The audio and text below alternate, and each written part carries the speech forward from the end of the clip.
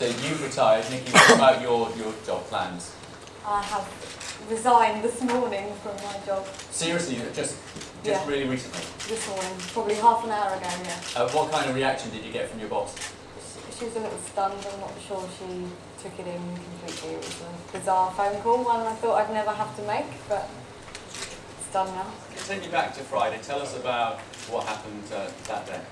I was driving to work and I had a funny feeling that I had to play the lottery, do the Euro lottery.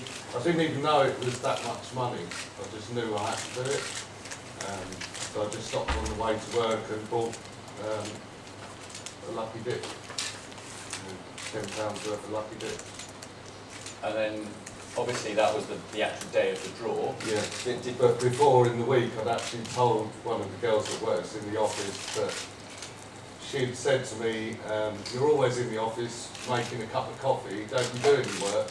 And I said, well, I won't be working at all after Friday because I'm going to win the Euromillions and I'm going to retire. And she said, oh, don't be so stupid. And I said, well, just wait and see. Now you know you have won. Have you done anything to celebrate yet?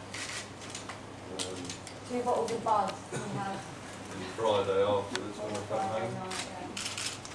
I haven't been able to sleep much. Last night was the first night I had proper sleep. It was Friday. And what about starting to spend any of this money? Nikki, have you been out to do any shopping yet? We've done a little bit of emergency shopping yesterday. Just a few bits. Little things, yeah. You've been out, looked at a few cars and that, but didn't give you the look like you haven't got enough money to buy it. Have you honestly had that? Yeah. Yes.